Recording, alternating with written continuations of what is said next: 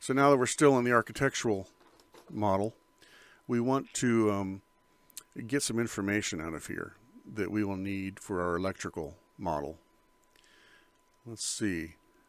One thing we will want to get is the title block from this model. Now, I'm going to close this down on the left again. Let's find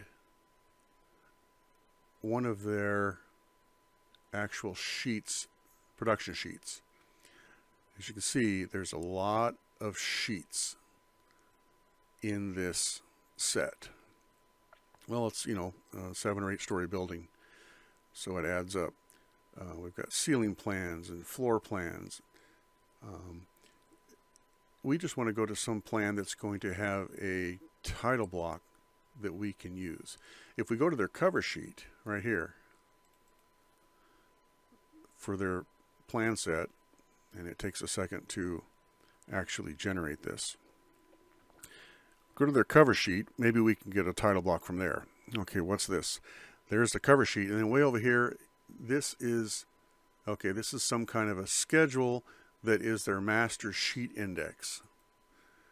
So they have this here, and they probably use this to generate the individual schedules for their sheet list. Hover over this till I find the title block right there. This is Architect's Title Block D size cover. So this is a special title block just for their cover. Well, we most likely will not need that title block unless we're producing some kind of a cover that's similar. So let's go to another sheet. Let's go to their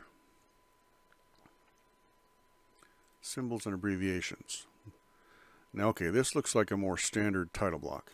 So you hover over that and you can see that, click on that, and that is their title block D size.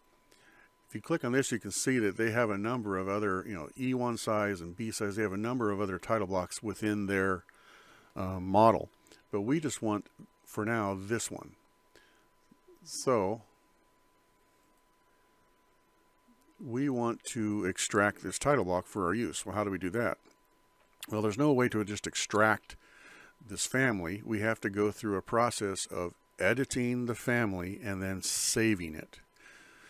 This is one of the few times that you will actually be editing a family. That's a more advanced topic that we only want advanced users doing, because you can really mess things up if you mess up a family. But in this case, we will click on it, and then go up to this Edit Family button on the ribbon. It will open up the Family Editor. Now we can see the pieces and parts that are within this title block family. We don't want to modify this or edit it, but we do want to save it. So now we're going to File, Save As, so we can tell it where. It is a family, not a model. So we'll save that family. We don't want it in ZArch. We want to put that in our XREF. We'll leave the name that they gave it. It's got the architect's name in it, which helps. So again, options before we save. See, there's a 3. We don't need 3 backups. Change that to a 1. The rest of this doesn't matter. Okay, and then save it. Now we have saved the title block. We can close this tab, which is this title block close. There, back to the architectural model. So now we've saved the title block.